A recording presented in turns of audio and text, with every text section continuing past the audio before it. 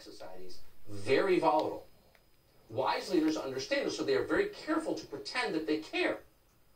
But not childish ideologues. Childish ideologues just laugh in the face of your suffering. Here's Jennifer Granholm, for example, our new energy secretary, snickering about rising gas prices.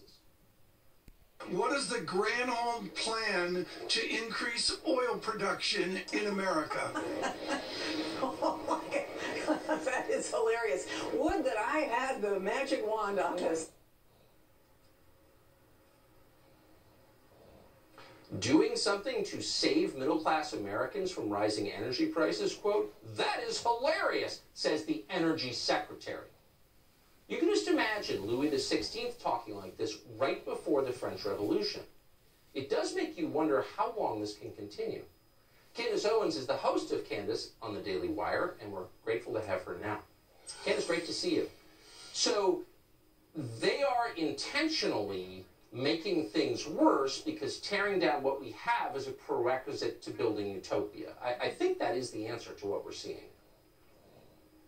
That's exactly correct, and this is an especially sensitive topic for me today because I spent the earlier part of the day speaking to a North Korean defector, and I was actually horrified hearing her speak about what she lived through while she was in North Korea and understanding that, you know, what they're really trying to do right here in America is build exactly that model where the state controls and owns and operates everything. You will have nothing and you will be happy because you will have served some higher purpose, some higher government, some higher idea, which you're talking about, these ideologues, some higher idea. Green new energy, you did it for your planet. You need to have nothing. You need to shut down these pipelines. You're not going to be able to afford to fill up gas, but look at you. You should be proud because now this is a part of the Green New Plan. And by the way, if you want anything, you've got to worship government. This is the whole reason why when you talk about what is the thing that connects these attack of the education system, why are they dumbing down kids? Why are they being so horrible about families? Why do they want children turning to government and not to their parents for answers? Well, one thing that ties this all is that they don't want there to be anything but the state in your individual lives. In fact, one of the things that this North Korean defector told me was that there was no concept of love,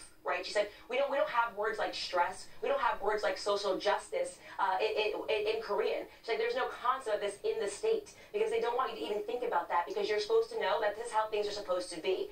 Every movie that they're allowed to watch in North Korea, and this really terrified me, the only concept of anybody dying is for the state. The highest honor is for the state. We're seeing right now, people thought this was a radical concept years ago. This is a Republican talking point. It's not. We are seeing America being radically transformed into a communist country. That is what is happening right now. People need to wake up to this, Tucker. I cannot say it enough because it's happening quickly. How have they done it? They needed an existential crisis. Well, COVID-19 is their never-ending existential crisis. This is why we have to take everything that you own. This is why we have to shut down your businesses. This is why you can't earn a living while we take trillions for ourselves because we're here to help. No, we're not. We're here to take over every aspect of your lives and welcome you to a socialist reverie. It just feels like the cost of this is getting really high. You can feel underneath, I mean, there are a lot of signs here without being too specific, but you can kind of feel the society going sideways underneath. I mean, you could see actual unrest. That's the last thing anybody wants. Do you think they're aware that they could be putting too much pressure on the population? I think they're aware, but I don't think they're scared. You know, I think this is something that's been going on for a very long time. This didn't begin with Joseph Biden. We know that. You know, Hillary Clinton would have been a person that helped to catalyze this had she become our president, but she didn't get that, and they felt like Trump actually stopped their plans. You know, they started this process very slowly, and nobody really was awake to it. I certainly wasn't. I thought, okay, maybe we are just trying to do some socially good things. Maybe they are just trying to help everybody out. But then suddenly, when Trump... Well, Candace, with all due respect, you beautiful, brilliant lady, I love you. I predicted this over 40 years ago. I have a buddy of mine, we were in the same jiu-jitsu dojo for years, and he can't get over the things I was saying back in the 70s, and God bless my friend Scott, who constantly reminds me that I used to speak about this very thing then. And thinks I'm some kind of clairvoyant genius.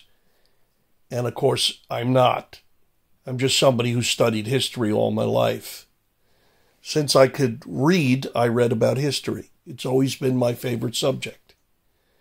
There is nothing new under the sun, saith the Lord, and it's true. I always tell people history does not repeat itself. It never changes. It just acts out in different places. It acts out the stories of yesterday in various places. But the theme of history never ends. It's the same dynamic that keeps the stars and planets in space. Gravity versus expansion creates equilibrium.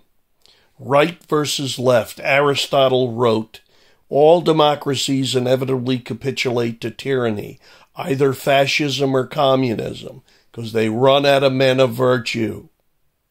Our society is ruled by pigs because the people have become pigs. Not everyone, but it's a matter of percentages. When you hit critical mass, it comes to an abrupt end. We are at that threshold. So Candace may not have seen this coming a long time ago. She's young. I'm 65. I knew this was coming. I have said for many years, you either remove them or they will remove you and your nation. They will attack your culture. That's what you believe in. Your culture is what and who you pray to. Communists will use everything they can to bifurcate the culture of a free society. They'll incorporate Muslims. They'll incorporate foreigners. They'll bring in everything, like taking down a concrete wall.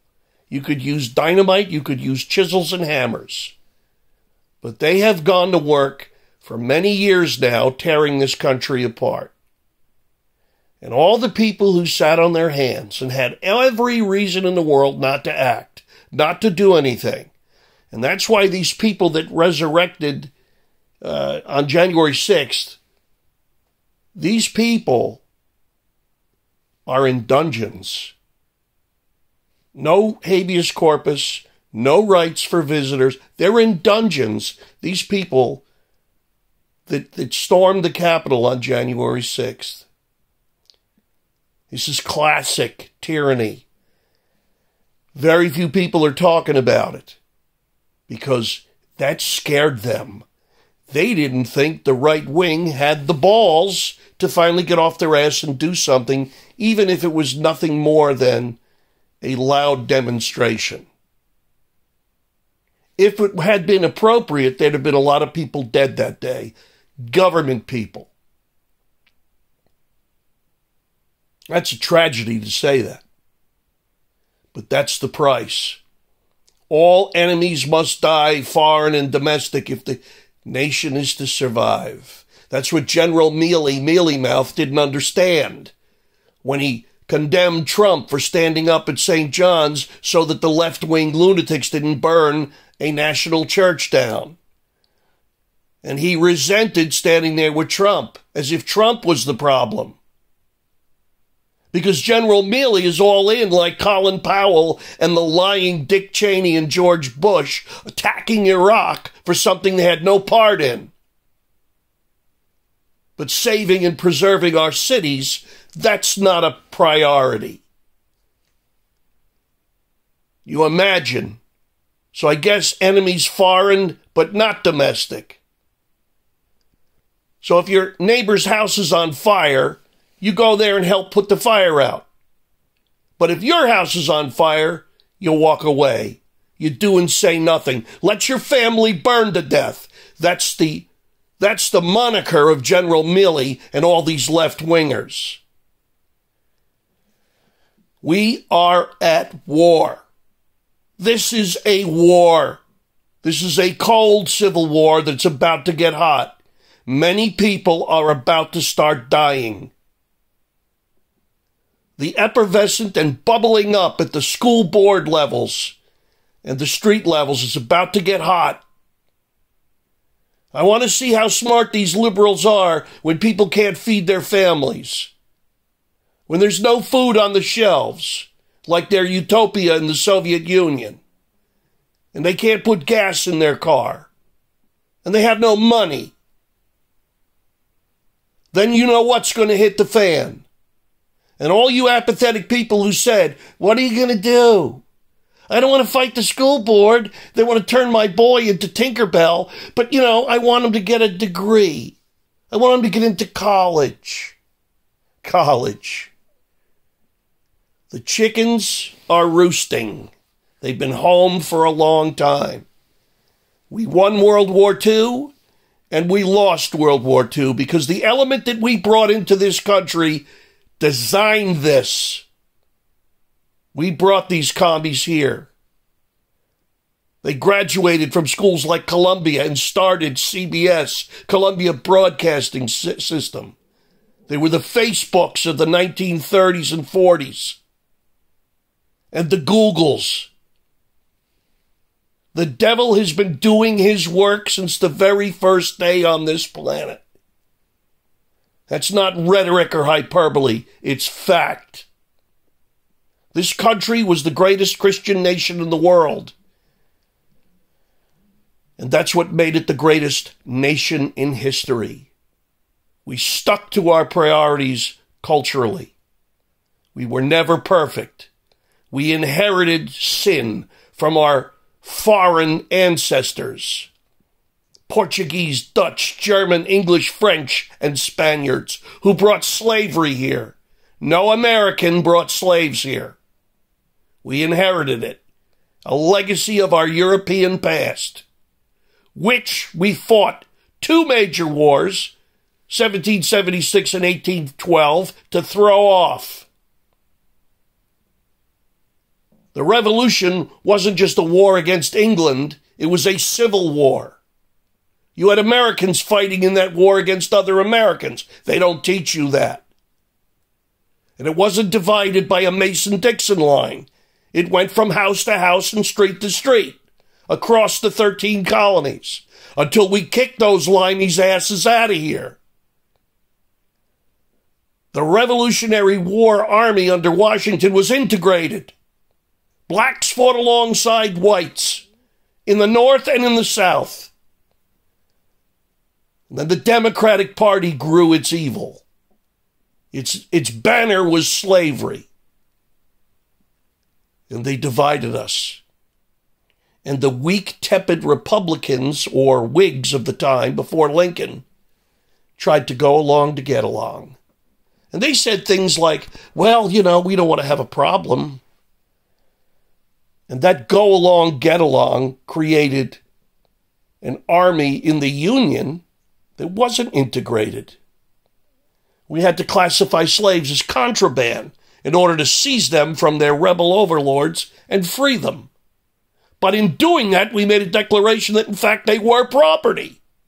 And Lincoln knew that conundrum. There's no easy way to deal with original sin, right? But this country has tried. We fought a war where 650,000 to 700,000 Americans died in a population of 32 million. You do that statistics, it's pretty incredible. And all those families from the North who lost sons, fathers, brothers, you going to tell me that their ancestors since owe anybody anything? You had families that lost 5 sons, like the Bixby family that Lincoln's favorite letter alludes to.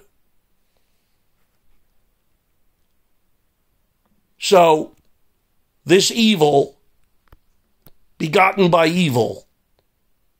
But the answer isn't to capitulate to a greater tyranny like communism. Wake up, America. You're at war. Like it or not, you are at war. It's a cold war. It's about to get hot. Buck up. Arm yourselves. Be ready for a fight coming, because it's either going to be fought on your terms or theirs, but the fight's coming, because it's here.